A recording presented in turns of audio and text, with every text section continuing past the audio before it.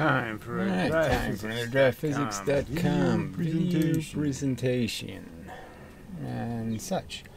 So I guess we'll just play a video of an experiment.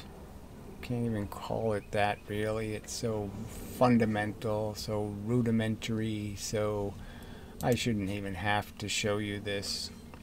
So it's a pendulum video. Okay, so I made a pendulum. And it, let's just play a little bit. Alright, so I gave it an oscillation. Let's stop it at the right, there's the right point to stop it. Alright, so you can see here there are 4 steel balls hanging from 4 magnets. Alright, so and this one has 1 magnet, even though it looks like 2, there's only 1 there. 1 magnet, 1 steel ball. These are 4 times closer to the fulcrum. That is, this distance is this distance 4 times. It balances perfectly. Now, the great thing about this, I actually like it as a piece of art. You can, it's so easy to slide them into the right position to balance anything. It really works kind of nice with the magnets. Anyway, beside the point. But yes, it illustrates simply. Okay, now, the math is kind of simple. I've been drawing it over and over again. I'll draw it one more time. We'll play the video. I'll draw it one more time. I'll explain what the 2 theories say. Now, momentum explains it all quite logically. It all fits. It works perfectly. MV as an understanding of what's on the 2 sides of the lever, what's being communicated through the lever, the steel bar, and how the 2 objects are essentially interacting with each other in space. So you could understand them as individual objects, this individual object and this individual object, and understand the lever has nothing to do with it. The steel bar has nothing to do with it. And we're just comparing these 2 objects, and these 2 objects have to be the same thing. They can't equal different things. There can't be more energy on one side than there is on the other side.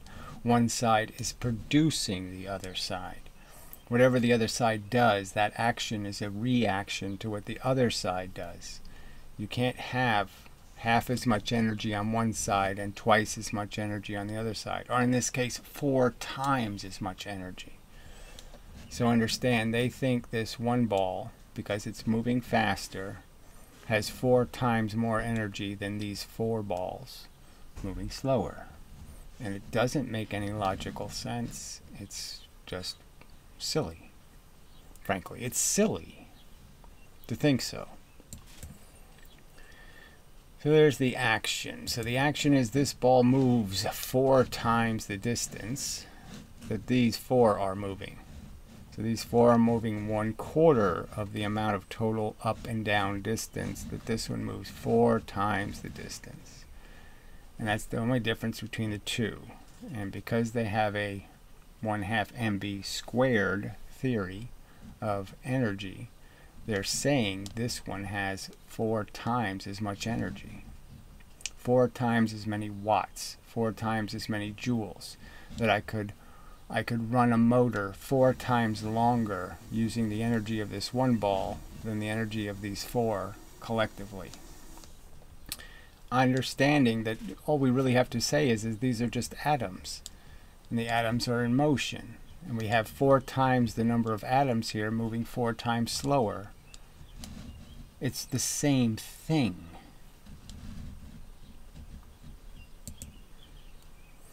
So you can see the rather dramatic difference. Now, so theoretically, if I put the energy in on this side, right, if I started initiating the motion with these 4 balls, moving them, okay, then theoretically I'm creating free energy out here. So I put 100 joules of energy here. I drop these 4 onto the stick, so to speak, a certain distance. The gravity will create a reaction which will be to overgo, okay, the distance, and so this one will react by going up, and then this one's too high and it'll be pushed down by gravity, and eventually it'll go to equilibrium. So as I put the energy in, I'm breaking the equilibrium. I break it by a certain amount of joules of energy of broken equilibrium, and I've initiated a process where they say this has half the, 1/4 of the energy that this motion up will have. And that somehow this 4 times the energy going up over here will only create 1/4 the energy going down on the other side. I mean, it's completely, it's silly. So in each motion here, they're saying 4 times the energy. So if I put a generator on this ball and try to steal all its energy, I'll get 4 times the amount of energy I'll get from these 4 balls moving less distance. That's their theory. It can't possibly be correct.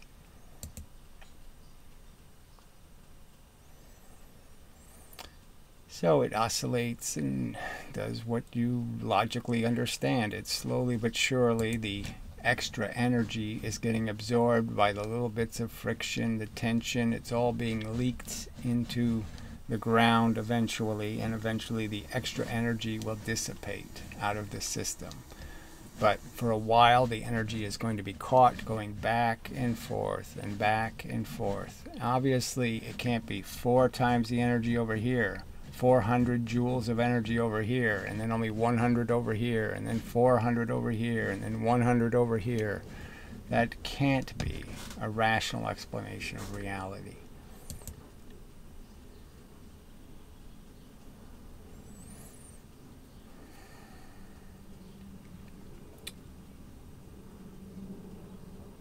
I mean, I shouldn't have to show you this, right? I mean, this is so simple, so logical. It's completely obvious what's taking place. This shouldn't be under dispute.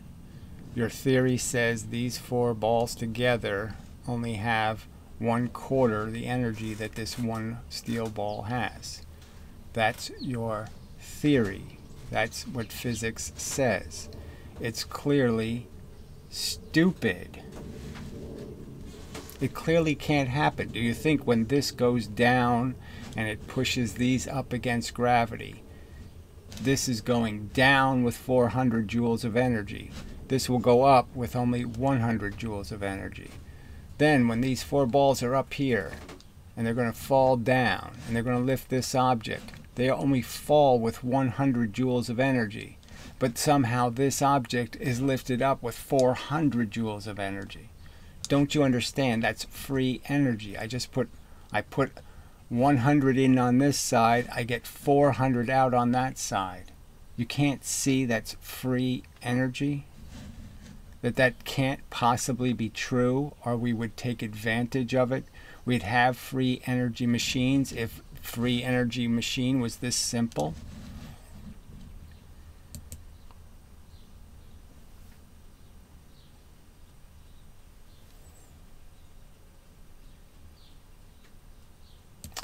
Okay, so that was it. So obvious, can't miss it. Why do I have to argue it? Blah, blah, blah, blah, blah. And just freeze it at some opportune point, like there. So they perfectly balances. So eventually it just stays just like that, straight line. 4 equals 1. The weight of this, because of the leverage, because of the way you've taken the force of gravity and extended it over this stick that is, creating a mechanism tying this object to this object, that it weighs now the same as these 4 objects. That's its weight, its capacity to apply pressure. But that's only in this circumstance, in the sense that I could put the 4 objects here and it would balance exactly the same way. So the weight as an ability to apply pressure only has to do with this cheating mechanism that allows you to balance these 2 objects by extending distance and creating greater motion. So you have to sort of understand that what gravity is really doing is it's constant. This is still moving up and down in a sense. And this is still moving up and down. This is still moving 4 times as much as this object here. And that's why it's balancing, because this is 1 moving 4 times as fast. This is 4 moving 4 times slower. And those two circumstances add up to the same thing. So it's just like having pieces of something, and all you're doing is changing their size versus their speed. And you're just saying, well, if it's bigger, then it's twice as much. For example, twice as much energy, twice as much capacity to do something, and the velocity is the other component. So it's just your horizontal line here is saying how big is it, and your vertical line is saying how fast is it going. That's your x and your y axis. And there's just no need to square anything. Alright, so yeah, that's all. I mean, I can just draw it and make the simple little points and just say, shouldn't we be done with this? This is just so obviously wrong physics to sit there and say there's twice as much energy, 4 times as much energy in that lighter object than there is in those 4 objects collectively. Alright, so I click this and I can get rid of this. Yeah, that worked. Yeah, software isn't working. It's not highlighting things at all correctly, but anyway, it's good enough. Task has been accomplished. So again, the lever, fulcrum, 1 distance, 2 distances. So I did 4 just to illustrate that it's 4 times as much. I could do 8, I could do 16. I can move it to any positions and create any ratio of, it can be 1 to 1, it can be 1 to 2, it can be 1 to 2.4, it can be any number. Alright, and so you're just basically saying that, look, I have a 2 mass here, I have a 1 mass here, it's the same thing. MV works. MV. Doesn't matter. I make the V big, I can make the M small. I can make the M big, okay, MV. So that's a Julius Sumner sort of way of looking at it. Just change the way the relationship, but it's always the same amount of ink. It's always the same amount of proportional. So you just keep it proportional, and that's momentum. And it works. It explains everything that took place. But it doesn't work when you sit there and realize that I can drop something. I can lift the 2 with 100 joules of energy and drop it. And then somehow when this goes up, because it's going to go more distance because of the lever, this is going to drop, okay, as it should. And this is going to go twice as fast. It's just a fact of what the lever is going to actually produce. And by their 1/2 mv squared, okay, formula, that means this side has twice as much energy. So I put 100 joules of energy in, and I'll get 200 joules of energy out. In terms of this motion will be 200 joules. This was 100 joules in, this will be 200 joules out. That's what it's going to produce as an effect. That's going to be the actual consequence. And we know that doesn't happen. We know we don't get this. We know we can't use it. We know we can never pull it out of any system. We know it's not real thermodynamic, real heat. It's not real energy. It's not a real substance. It's not a real event. It doesn't happen. This is a fable, okay? An unnecessary pile of rubbish. Descartes, Newton, and Galileo understood energy to be this. Doesn't need to be any more complicated. They got right answers. There was no big giant wrong answer. There wasn't some like obvious thing that Newton got wrong. There wasn't some obvious thing that Galileo got wrong. There wasn't some obvious thing that Descartes got wrong. Some big giant elephant of error that needed to be fixed. That we needed to have an MV squared. And let's understand this. The first competing idea, the first attack against MV was MV squared, which we now know to be way off. The numbers were even worse. So the half object now had 4 times the energy by MV squared. And the example I showed would be 8 times the energy. We know that isn't true. We know the one ball doesn't have 8 times the energy of the 4. It's crazy. And then they put a 1/2 in it, the 1800s. I mean, come on. This is just obviously a mistake. It was obviously a mistake 300 years ago because the lever proved it silly. It was a mistake 200 years ago. It was a mistake 150 years ago. It was a mistake 100 years ago. It serves no useful function. There's every piece of evidence that, you know, there was no mv squared was not in the computer. Okay, 1/2 mv squared was not in the computer that landed the lunar module on the moon. It didn't use this. It knew momentum is all that mattered. It knew that it was going to shoot out an exhaust that contained particles, and the particles had a velocity, and all that mattered was how much mass and how much velocity did they shoot out of the spaceship.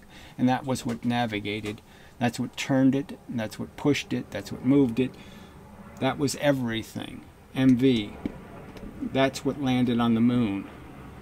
All right? And the fact that NASA doesn't overtly tell you that, but you can find it, the facts, you know, if you go deep enough, you'll find out there was a very small, you know, computers were pretty lame back then, and they could only fit, you know, 400 or 300 or whatever, a certain number of formulas could be in the computer, and that's it. And so it only had a certain amount of these functions it could use.